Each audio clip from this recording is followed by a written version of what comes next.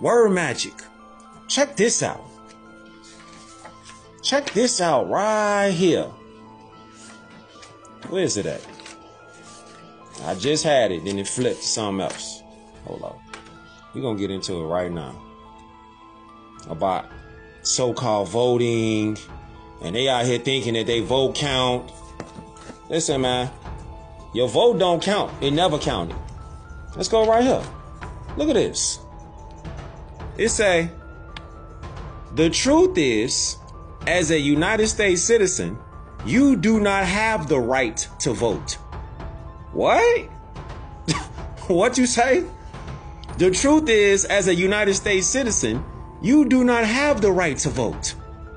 In legal terms, your right to vote as a United States citizen is actually a privilege, because to be a United States citizen, quote unquote, means that you are a quote unquote legal person or an artificial person, also known as a corporation. Oh, wow. Oh, wow.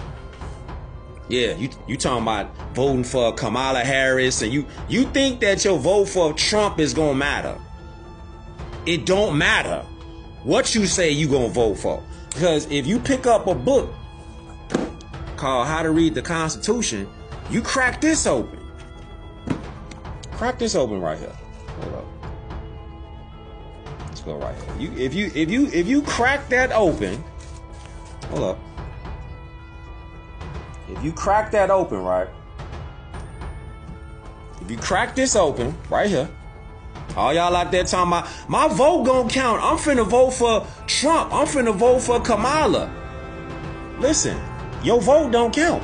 Because if you pick up this book, you go to Article 2, Section 1. It says, each state shall appoint in such manner as the legislator thereof may direct a number of electors. Did you catch that?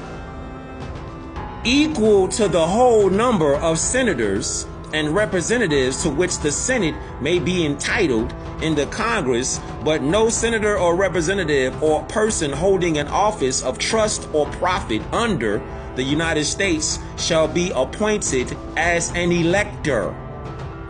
The electors shall meet in their respective states and vote by ballot for two persons, of whom one at least shall not lie an inhabitant of the same state with themselves.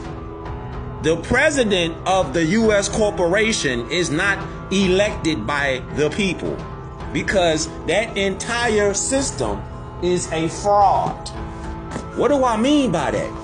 What do I mean by that? The Electoral College is a fraud. The president, your vote for the president is an illusion. It's not reality.